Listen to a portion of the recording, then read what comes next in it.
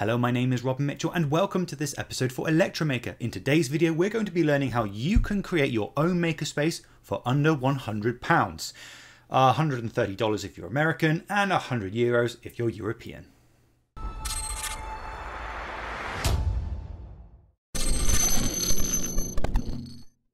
So before we dive into the parts that I've selected and painstakingly gone through online to find the best things that you need to create your makerspace, let's talk a bit about the purpose of this video and why I've decided to do it. Now, when you look at other makers on YouTube or other social media platforms, you always see stuff like this. You have your power supplies, your different oscilloscopes, all kinds of crazy equipment and components just sort of dotted around, and it looks great. But in reality, this is not going to be practical for most people who just want to get started in electronics. You don't need all these oscilloscopes, you don't need all the equipment you see behind me. This is stuff that I have garnered over years of experience. I found it in random places, bought it off eBay, some places were giving it out for free. I got a bunch of components from a school that closed down. So it's not like that. It's not like you need all of this stuff. You know, I've even got CNC 3D printers. Again, you don't need all of this stuff. If you really just want to get into maker stuff, then what you really need to do is try and spend as little as you can to do as many projects as you can to get yourself interested. So what I've done for this video is I have basically looked at everything you're going to need in terms of modules, sensors, bits and bobs and tools, and I've tried to keep it all under £100. I think it's about 101. It's give or take a few. It doesn't really matter because the point is I've managed to get it down to a price that's affordable for most. So to help us with this list, I've got myself the trusty iPad because I am absolutely useless at remembering things and there's a lot of stuff. So I have to use this while we're doing this video so I can go through everything that I've picked in this list and describe what's going on. So the first thing that we've got on our list is a pair of needle nose pliers that you can get for $3.19 from the Electromaker store. Now the reason why I chose these is that, well, needle nose pliers are fantastic and you're going to need them a lot, especially if you're doing electronics. The thing about needle nose pliers that make them different to typical pliers is that needle nose have a very sort of fine end on them. So they're good at, you know, picking small things, bending small wires, getting around corners, whereas a big pair of chunky pliers is not really going to help. Now the next tool that I think is absolutely invaluable is wire strippers. Now the ones I have selected from the Electromaker store are manual ones, so they're $4.90 and they have a pair of handles. You put the wire in, you pull the wire through and it strips it. Now if you want to spend a little more money, you could get yourself an automatic wire stripper, which I always do because they are brilliant, but they're a little bit more pricey. So to keep things cheap, I've decided to go for these wire strippers. So in terms of the soldering iron kit, I've decided to source this from Amazon, and that's because you get a really good deal in terms of getting a soldering iron, some solder wire, you get a little bag of tools, and that's where the important part is. You get a lot of tools in these. You get like needles, you get screwdrivers, you get various different soldering iron tips, a stand, and you know, just everything you really need to get into soldering, and that actually allows you to desolder components as we discussed earlier. So you can go ahead and get some old electronics and scrap what you need, chuck away the rest, and that's a good way to build up some extra bits and bobs if you need them for a future project. So now the next thing you're going to need are some testing tools, and this is where I got a little bit cheeky. So you could buy yourself a multimeter because, you know, multimeters are an essential component when dealing with electronics, and you're also going to need sometimes some different bits of test equipment, maybe something like an oscilloscope or a logic analyzer. But it turns out the Raspberry Pi Pico is not only around $5 each, you can program it to be or to do those things, and that means that you can completely eliminate the need for some testing tools, especially for the first sort of projects that you build. You're not going to be doing anything advanced, you know, you're not going to be doing high-speed SPI, you're not going to need to do something like, oh, I don't know, microvolt measuring. So as a result of that, you can basically get away with just using a Pico as your multimeter, including voltmeter, ammeter, probably even resistance measurement. You could definitely do you could code it to measure capacitor values and inductor values, and there are tons of online resources that you can download for free and put onto the Pico. So for example, I think recently someone did a Raspberry Pi Pico oscilloscope which you can connect to the computer and actually see traces. I actually did a project for Electromaker a few weeks back, and that was a Raspberry Pi Pico W Electromaker W multimeter. Basically, the idea was that you can turn the Raspberry Pi Pico W into a wireless multimeter, so you can measure voltages and currents remotely and access it over the internet via a browser. So with that in mind, I've decided to get two picos because one's going to be used as a piece of functional equipment and the other one can be used to program for different projects. Maybe you're making a robot, or basically it's just the main microcontroller. So buying two makes a lot of sense. Now, if you want to add another $5 onto that, you can actually get a pack of 3 for about $16 or so on the Electromaker store, and that gives you some good savings. Or you can just get the one and you can get the starter kit, which I think is about $6, and that gives you the cable and a few other little accessories. So now we're going to move on to the circuit basics, and basically these are the things you need to start creating individual circuits. Now these do tend to work with discrete components, but as I said before, you can get those separately if you want. You can get them from salvaged equipment, but I still think it's worth just having, because you might find that when you do start to do discrete circuits, these are the tools you're going to need. So one of the first ones we've got is a breadboard, and these sell for around $5. Again, you can get that on Electromaker. And we also have a pack of wires, and these wires actually are pre-cut, have the little, what do you call it, the little pin headers on the end, so you can connect them straight into the breadboard as well as your other microcontroller projects, and they go for about $4.95, and you get a whole bunch of wires, which is great. So you can basically make lots of different circuits. You're also going to need power, so I've decided to go for two different options. We've got well, technically three, but two in terms of batteries. So anyway, the first option is a PP3 connector, and they sell for about £1.50, and these are great for connecting to 9-volt batteries. Now I love 9-volt batteries, and the reason why I love them so much is that the voltage is very high, and that allows me, well, it gives you a lot of freedom to do things like regulation with the 7805, so you've got a lot of headway above the 5 volts. It also gives you the opportunity to split that supply down. So for example, if you've got a 9-volt battery, you can use a 555 negative voltage generator, and you can basically, what you basically do is you oscillate the 555 output, connect it to a push-pull, and then have a special diode and capacitor arrangement. But basically what you get from that is a negative voltage from a single power supply. So you can easily get +9 and -9 volts. Now the other thing you're going to need is an AA battery holder, which you can get for about $1.32 from the Electromaker store, and these are great for low power projects with low voltages. So 2 AA batteries put together makes about 3 volts, and that's perfect for powering the Pico as well as many other microcontroller projects. And last but not least, we've also got a $5 breadboard PSU. These things are great because they stick to the end of your PSU. You can connect them up to different power sources, usually something like a USB connector or a mains adapter, you know, like a 12-volt adapter.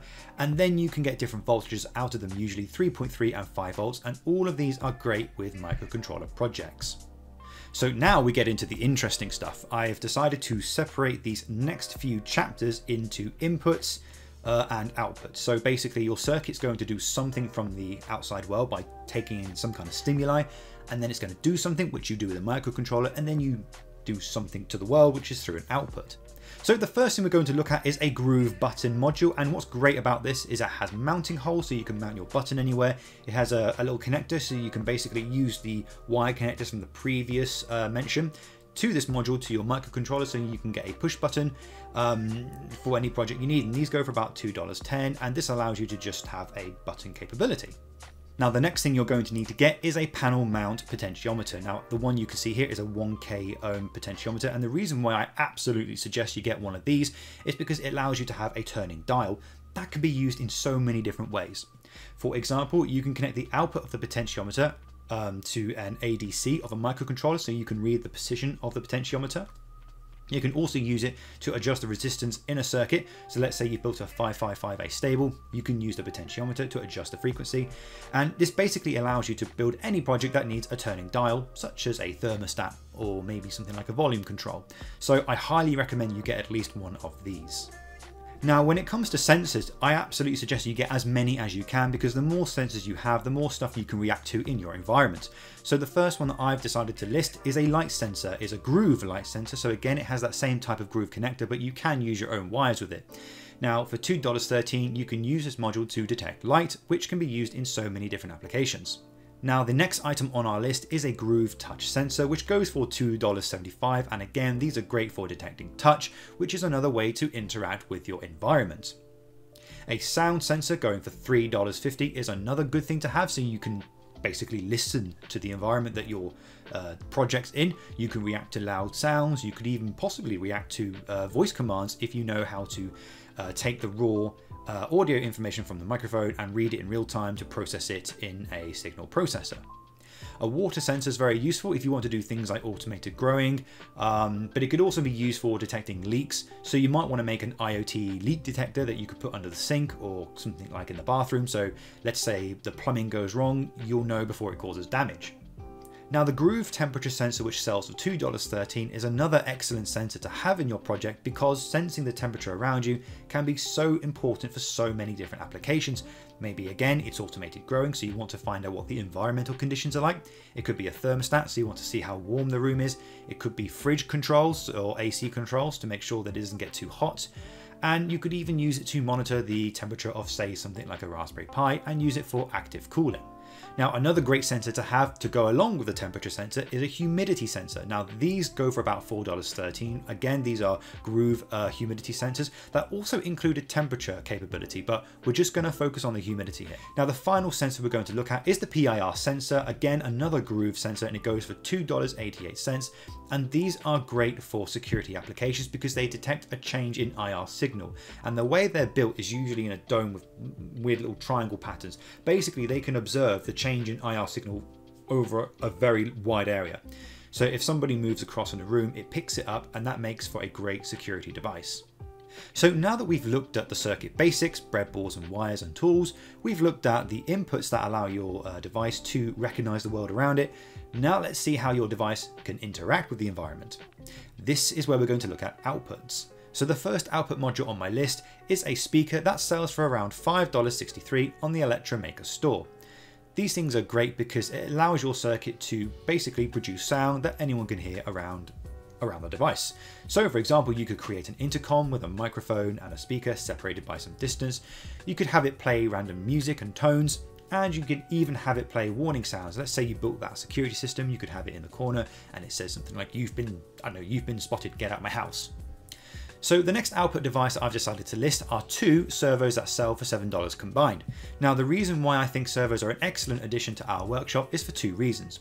The first one is that they convert electrical energy into mechanical energy, which means that we can basically make electricity move stuff. But more importantly, on the second point, servos are position control and they have negative feedback. I think it's called negative feedback. Anyway, the point is, you send a command to a servo to set the actuator to some position, and then it will move it to that position, and it reads back that position to make sure that it is in that position. This means that creating advanced things like robotic arms is a lot easier to do with a servo than something like a stepper motor. So if you've got two of them, you can already have one arm there and another arm there. So you can make it do things like this. If you added a stepper motor to the bottom, you could then rotate it, and that would be a 3 degrees of freedom robotic arm. Now the next output device that I've decided to list is a H-bridge, which sells for $3.73 on the Electromaker store. Now the reason why I've chosen this product is because a H-bridge can be used to control a DC motor and give it directional control, backwards and forwards. So H-bridges are very commonly found in robots, and this is going to relate to what we're about to suggest in just 2 parts time. Now the next thing on our list is two relays that sell for $2.25, and the reason why is that relays allow a small signal to control a very big signal. It also means that we can use our microcontroller to control things like mains devices, so we could actually make things like wall sockets, lamps, lights, computers, just about anything. We can make them IoT controlled on the power side. So you could have a Raspberry Pi Pico W communicate to or connect to a relay and then communicate to a server remotely. We can then control the state of the relay via the server by clicking a button on a HTML page, and then we can control the state of the power being delivered to a mains device such as a lamp. So we could go on, off, and the lamp would turn on and off respectively. Now the next item on our list is two DC motors, and the reason why I've picked two is because it allows us to create robotic projects with two independent wheels that can be driven, and then you can drive them separately to either move the robot forward, backwards, turn left or turn right. Now the reason why we need those H-bridges is to control these motors via the microcontroller, and it also allows the DC motors to be put into forward and reverse modes. So H-bridges and DC motors go very well together. On the second to last item of our list is an OLED module, which goes for around $4.75, and pretty much the reason why we added this is it gives our microcontrollers a display that we can read information off. You could use this to print debugging information. You could use it to show options on a drinks machine, or you could use it as a little IoT watch. The point is, OLED displays are absolutely fantastic, and getting a small one for your projects is a great way to get into them. And finally, for $4.88 is a 16:2 LCD, and I kind of added this for the fact that I just really like them. They are quite antiquated now. I mean, they're not really the display that you'd commonly go for in a small project, but there's something nice about these 16:2 displays that I personally use a lot in my projects. They're big, they're easy to read, they're very commonly seen on vending machines. They're very easy to program. They do require a few number of pins, but again, you can get I2C versions, so they only need 4 pins: power, ground, and data and clock. And I think they add, personally, they sort of add a bit of a retro feel, a bit of an older touch. And personally, I just love those displays. So I've added this to the list because they're only $4.88. They're a big display, and I think you'll have a lot of fun with them. Finally, I'm on a fixed budget, so I don't actually get any money from whatever you buy out there. So if you buy all the stuff from Electromaker, I'm not going to see a penny of it. But still, it does keep me employed, so please do consider it. So now we come to the most important part of the video: project ideas for the stuff that I've suggested. Now, luckily for you, I have gone out of my way to try and pick the most diverse range of sensors, outputs, inputs, bits and bobs, so you can make as many things as I can think of, or at least some of the most important Maker projects. Now, the first one that comes to mind is an automated greenhouse. Basically, you can use the Raspberry Pi Pico W's wireless capabilities to allow control remotely, so you can monitor the status of your greenhouse, while the temperature and humidity sensors allow you to monitor the environment. The water sensor allows you to monitor the state of the soil inside the greenhouse, and then you can use all the other little bits and bobs like the display and the potentiometer to create an internal dial that's inside the greenhouse itself, so you can manually override settings. Now, the next project idea I've got is a Wi-Fi enabled RC car. Basically, we have the 2 DC motors that provide power to the wheels, but the H-bridge allows them to be controlled in different directions, and then all of this is controlled by the Raspberry Pi Pico W.